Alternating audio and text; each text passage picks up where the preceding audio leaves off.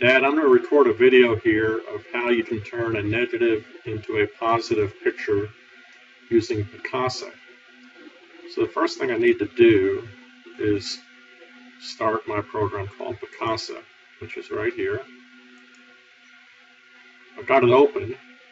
Now I'm going to go to a folder where I've downloaded one of your negatives. There it is, downloads. I'm going to scroll through it.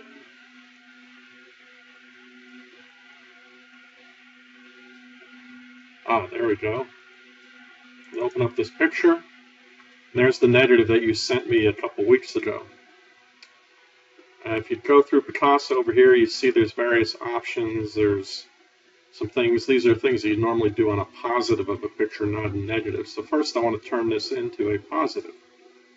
So I'm going to do that by clicking right here under this green sky.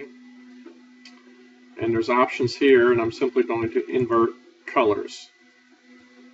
And if you wanted to, you just stop right there and save that file, which I will do. I'm going to save it as Dad Positive. Okay, there I've saved it into downloads. Now I'm going to fool around with that a little bit and see if I can make it a little bit better. First I'll try I'm Feeling Lucky. That didn't do much.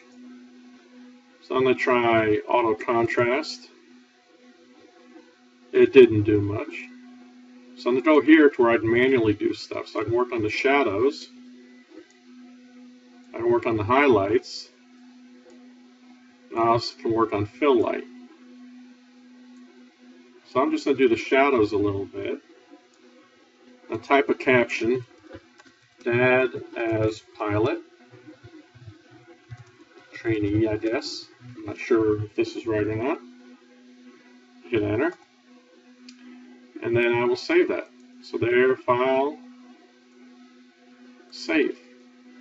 Save changes to disk, back up to the file we made, last me down, you just say save it. Now if I go back to my library, there it is. Now I can email this to someone. So I go RJB Wayne. And there you are, you pop up. Picture for you. This is a test.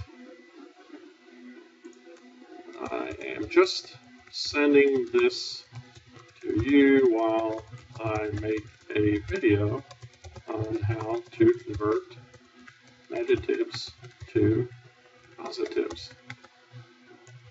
And then I'll make believe I sent it. Boom, send. So I'm going to discard it. Discard the message.